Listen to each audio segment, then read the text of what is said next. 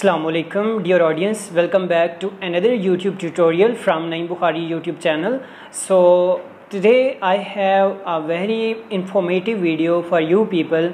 जैसा कि इस चैनल का पर्पज़ ही यही है कि research reactions to react over published research and to react over unpublished research, but most of the time we will be reacting upon the published research. Means if someone published a research, we will react upon that research just for the educational purpose कि उस research में क्या loop holes हैं, क्या अच्छी चीज़ें हैं और क्या क्या प्रॉब्लम हैं, ताकि आप लोग एक अच्छी टाइप की रिसर्च सीख सकें और मैं भी उससे इस्तिफ़ादा हासिल कर सकूं. सो बेसिकली ये हमारे चैनल का भी पर्पज़ है और आज हम इसी तरह से रिसर्च के जितने भी रिसर्च डिज़ाइन हैं हम उन सब पे क्रिटिक्स देंगे.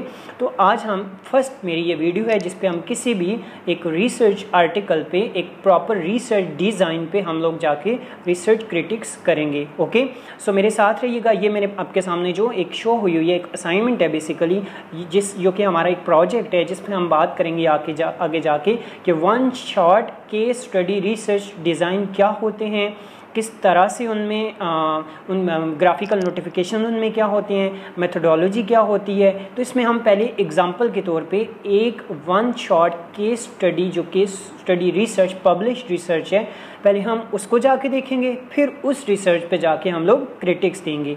So stay tuned. Moving forward तो यहाँ पे हम बात करेंगे, ये एक पब्लिश रिसर्च है जिसके रेफरेंस मैंने यहाँ पे APA स्टाइल में दिया हुआ है. अगर आप लोग इस one shot case study research को जाके देखना चाहते हैं, जाके पढ़ना चाहते हैं, तो मैंने नीचे डिस्क्रिप्शन में भी इसका रेफरेंस दे दिया है. आप इस one shot case study research design को जाके देखें, इसको स्टडी भी कर सकते हैं और मैं इस पर क्रिटिक्स देने लगा हूँ. So hold on your breath. सो इससे पहले कि हम आगे जाके इस पर रिसर्च क्रिटिक्स की बात करें, तो if you are new on my channel तो मेरे चैनल को लाइक कीजिएगा, वीडियो को लाइक करें और चैनल को सब्सक्राइब करें और बेल आइकन को प्रेस करें ताकि आने वाली तमाम रिसर्च क्रिटिक्स आप देख सकें और हम मुंतज़िर रहेंगे कि आपका उस पर कोई भी कमेंट्स या फीडबैक जो भी आएगा. So this will be appreciation for me so to take on new research design. Thank you. Moving forward, first here this is a research this is one short case study or research design.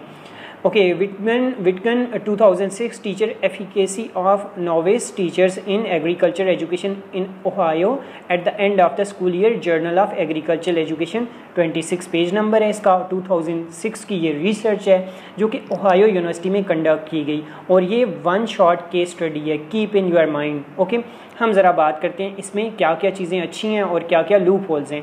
तो पहले हम background की बात करेंगे कि इस research article के अंदर जो वन शॉट केस स्टडी है ऑथर ने क्या बताया हुआ है, इसका बैकग्राउंड क्या है.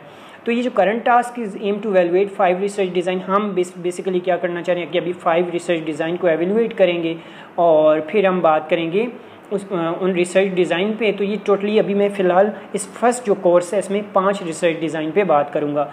ओके, तो उसमें पहला अब हम देखते हैं जो one shot case study research design है. इन journal one shot case study or research design is applied for single group participants in pre-experimental research. So जो one case study research design होते हैं ये क्या होते हैं कि प्री एक्सपेरिमेंटल रिसर्च है कि आप कोई भी रिसर्च एक्सपेरिमेंट कोई भी रिसर्च करने जा रहे हैं तो उससे पहले आपको एक वन पार्टिसिपेंट और वन ग्रुप और single group based research conduct करनी पड़ती है. तो वो आपको एक्चुअली ये बताती है कि आपकी ये जो एक्सपेरिमेंटल रिसर्च है ये कैसे पॉसिबल होगी, इसकी फेवरेबल आउटकम्स आएंगी कि नहीं. तो इससे आप क्या करते हैं एक pre experimental research study conduct करते हैं जो कि सिंगल ग्रुप ऑफ पार्टिसिपेंट्स पे, just to assess how your experimental research will be going on. Just to predict your experimental research you conduct a pre experimental research based on single group of participants and that is known as one shot case studies. Okay, the chosen one short case study was retrieved from Ohio State University focusing teacher efficacy in terms of student development. तो ये जो हमने research one shot case study आज critics के लिए choose की है तो ये ओहायो स्टेट यूनिवर्सिटी की रिसर्च है. Okay, this was one short pre-experimental research study and successfully evaluated teacher performance based on set standards.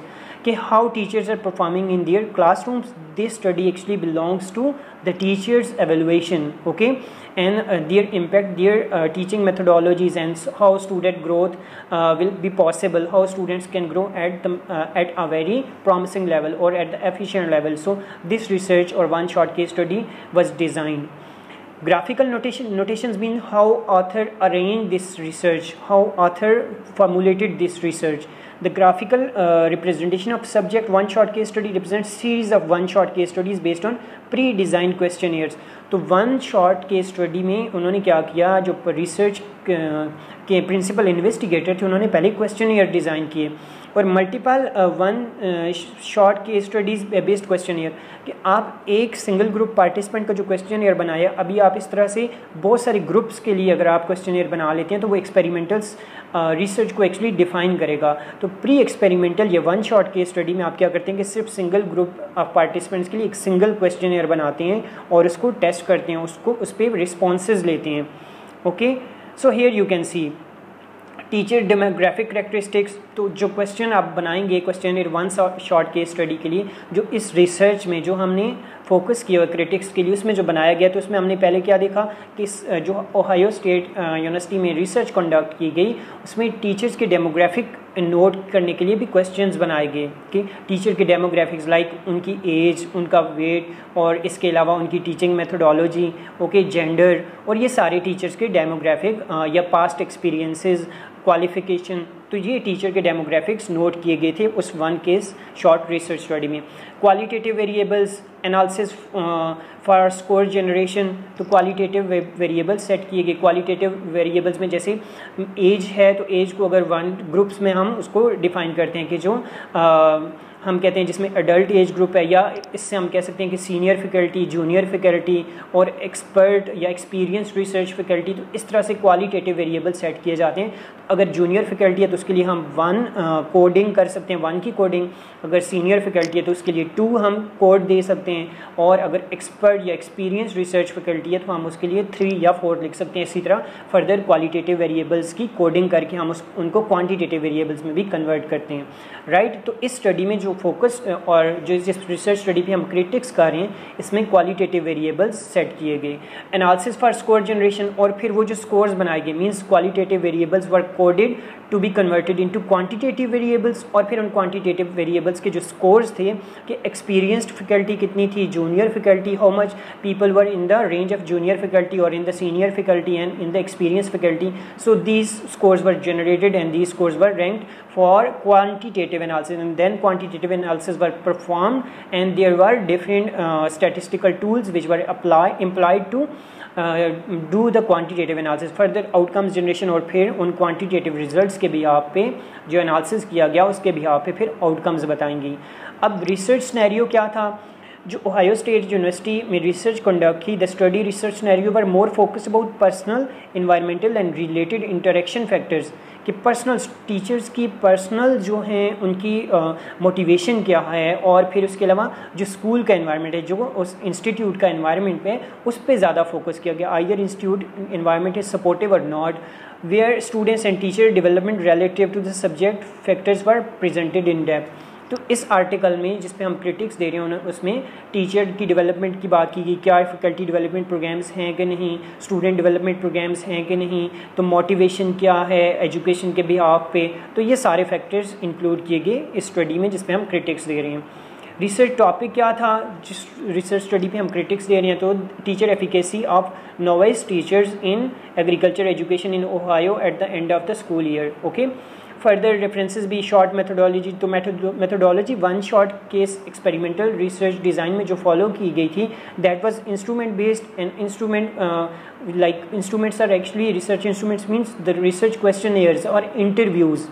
Okay, and there were dependent and independent variables, independent और dependent variables बनाए गए कि एक variable दूसरे variable से कितना impact हो रहा है. मींस अगर faculty development programmes Ohio state university में फॉलो किए जाएं, तो टीचर्स की अगर ट्रेनिंग की जाए तो उससे स्टूडेंट की परफॉर्मेंस, स्टूडेंट की लर्निंग पे कितना इम्पैक्ट पड़ेगा. तो जो टीचर की वी कैन से अपग्रेडेशन है, ट्रेनिंग है, ये डिपेंडेंट वेरिएबल है और ये डिपेंड करेगा, जितनी आप टीचर की ट्रेनिंग करेंगे उतनी ही स्टूडेंट की परफॉर्मेंस बढ़ेगी। तो these are the dependent variables and there are some independent variables like if you will be increase the salary of the teachers then how will be the impact of increasing the salary of teachers upon the student learning. So that is independent variables. There will be no impact at all. Okay, we can expect that one. In next phase, authors circulated research questionnaires over the email to the teachers with complete package of ethical letter, research questionnaire and consent letter. तो इस study में जो one shot case study हमने बताई है, इसमें क्या किया गया कि क्वेश्चनर सर्कुलेट किए गए और इसके अलावा टीचर्स को ईमेल किए गए और उस ईमेल पे टीचर्स ने वो क्वेश्चनर फिल करके दिए और जिसके भी आप पे इस रिसर्च के रिजल्ट्स बनाए गए। ओके, और फिर इथिकल लेटर भी इसका लिया गया और फिर साथ साथ में क्वेश्चन और कॉन्सेंट लेटर भी अप्रूव डिपार्टमेंट से या इथिकल रिव्यू बोर्ड से अप्रूव थे। स्टैटिस्टिकल टेस्ट जो अप्लाई किए गए हैं उसमें SPSS यूज़ किया गया है और टी टेस्ट जो था वो यूज़ किया गया है for mean values calculations. Okay, so further कौन कौन सी जो रिसर्च मैन्युस्क्रिप्ट में कौन कौन सी फार्मूलाज यूज़ किए गए, तो सॉल्वेंट फार्मूला यूज़ किया गया था सैम्पल साइज कैलकुलेशन के लिए। T test for mean value determination और regression analysis was done to achieve comparative heterogeneity. तो जो सब्जेक्टेड रिसर्च है जो हमने रिव्यू की है, एवेलुएट की है, उसमें solvent formula, T test use किया गया और साथ में रिग्रेशन एनालिसिस परफॉर्म किया गया। अब हम अपनी ज़रा क्रिटिक्स देते हैं कि हमें इस आर्टिकल में क्या लूप होल्स नज़र आए, कौन कौन सी इम्प्रूवमेंट्स रह गई हैं जो इस आर्टिकल में इम्प्रूवमेंट हो सकती थी। तो हम ये कहते हैं कि ये आर्टिकल बहुत अच्छी तरह से, ये जो वन शॉट केस स्टडी थी बहुत अच्छी तरह से डिज़ाइन की गई, बहुत अच्छी तरह से इस पे काम हुआ, लेकिन इस पे प्रॉब्लम, और ये बहुत अच्छा आइडिया भी था इस स्टडी को कंडक्ट करने के लिए, लेकिन इस स्टडी में प्रॉब्लम क्या था कि ऑथर ने जो बायसनेस थी वो डिक्लेयर नहीं की कि ये स्टडी जो वन शॉट केस स्टडी के रिसर्च के डिज़ाइन है इसमें कितनी सच्चाई है, वो नहीं डिक्लेयर की गई। और एक और जिसकी लूप होल था वो नहीं डिक्लेयर किया गया, वो था कि इस स्टडी की लिमिटेशंस नहीं रिपोर्ट की गई one shot case experimental case study की। तो अगर इसकी लिमिटेशंस भी ऑथर बता देता और उसमें मेंशन कर देता तो ये वन शॉट केस स्टडी बहुत अच्छी बन सकती थी। So this was all about one shot case studies. Okay, if you have any question you can post your in comment box. You can even give some suggestions if you have any suggestion in your mind. So stay tuned. In next video I will discuss 2 short case studies or 2 short case study research designs. So thanks, stay tuned. Allah Hafiz.